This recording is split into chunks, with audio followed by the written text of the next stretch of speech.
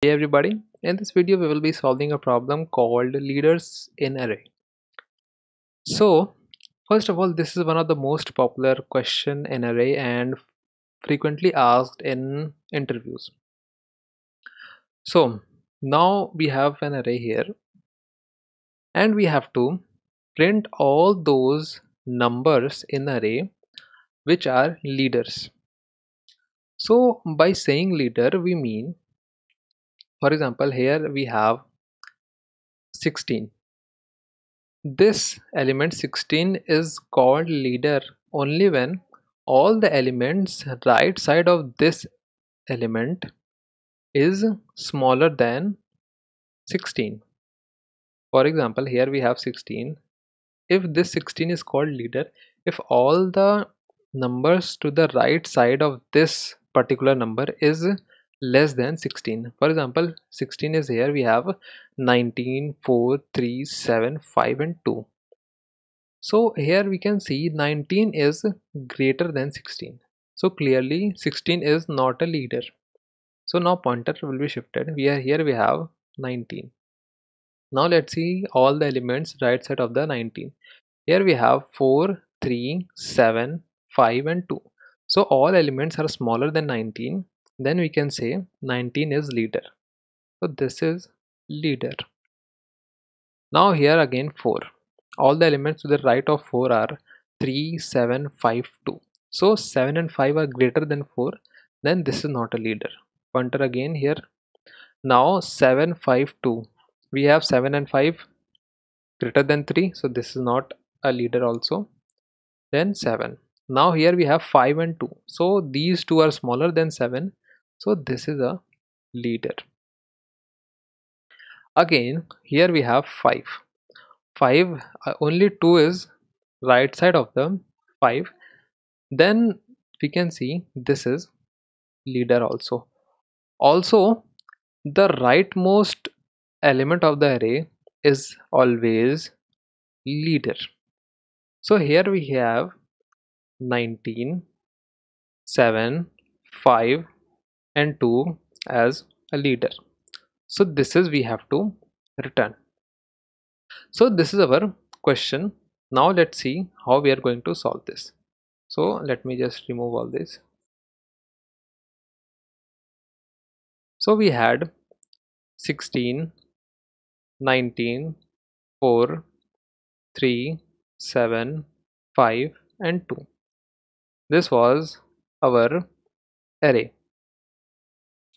Okay, now our first approach will be brute force. So what we will do, we will use two nested loops.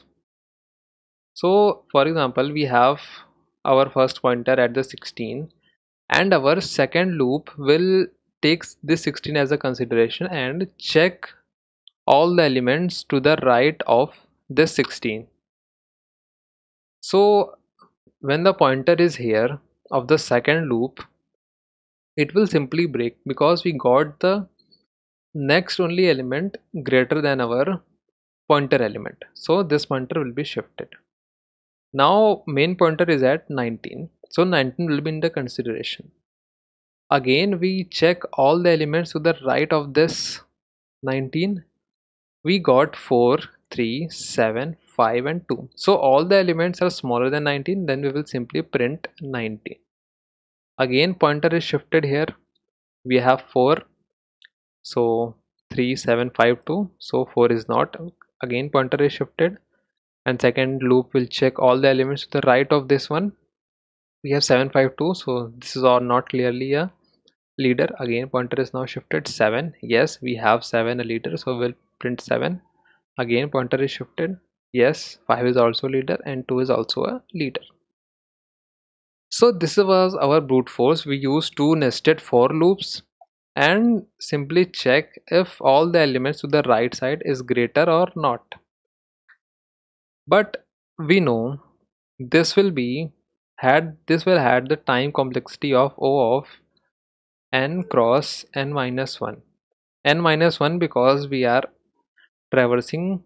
not taking this only element as in our calculation. So this is our time complexity O of, so we can say O of n square is our complexity. So here we have the code for the brute force method. So this is our array, and we have two nested for loops here. Now the first loop I will pick element, let's say it will pick 16, and this j will pick every element one ahead from I. So it will pick for the first iteration 19. So we will take an example where I will take 16 and j will take 19. Now if ARRI is less than ARRJ, that is 16 is less than 19, which is the case, so it will simply break from the loop because there is no point to further search in the array. So this one cannot be the our leader. And if j reaches to the end of the array, that is if the case is with 19, let's say I is 19, and we will check that j, these values are for j. J will be never less than, j will never be greater than I. So in this case j reaches to the end and we will simply print that one. Okay, so this was our algorithm and code. Let's see it's let's run this. So here we have our output, which is 19, 7, 5 and 2. So this was our brute force method.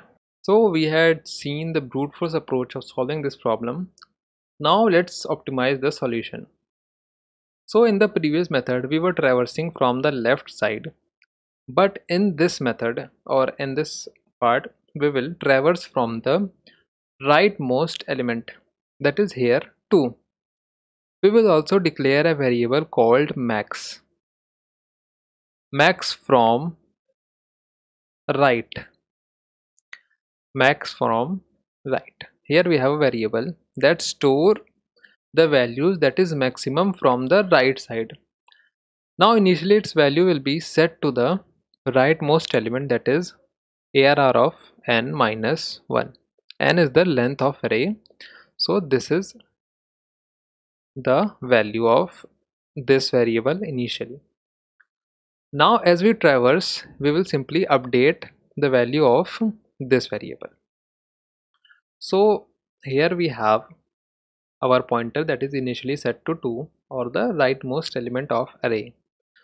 We will shift the pointer to the left side. Now pointer is shifted to the left side, and if this pointer value here is greater than the initial pointer value, then we will update our variable value. Here we have initially 2, now our next value or the new value of the pointer is 5, then we will simply update our variable. Now our this variable is 5 now. Again pointer is shifted. Okay, wait. If we got the new value of max, then we can say this value is our leader. Okay, so initially it was 2, so this is 2 is a leader, then 5 is also a leader. Now again we shift the pointer to the left side. We have 7, so 7 is greater than max from the right, that was 5, so 7 is greater than 5. Then we will update the value to 7 and also put 7 as a output. Now again pointer is shifted to the left. We have 3 and compare it with the max from right variable that has the value 7. So if we compare 3 and 7 here, so 3 is less than 7, then we will do nothing, just simply move the pointer to the left side. We got 4. We compare 4 with 7, still 4 is less than 7, so we will put or shift the pointer to the left side. We got 19 here, so 19 is greater than our value or our constant, that is max variable max from right, which was 7. So 19 is greater than 7, so we will update the value to 19 and also print it. Now pointer is again shifted to the left side, here 16. We will compare this 16 with max from right, that is 19. So 16 and 19, 16 is less, 19 is greater, so we will do nothing. Now we traversed all the element of array and we got these four as a leader, which is 2, 5, 7 and 19. So here we have our array, this one is our array, and we have discussed that the last element will always be the leader. So we simply first printed the last element manually. Okay, then we declared our variable maximum from right and initially set its value to the rightmost value of the array here, which is 2. So this one is 2.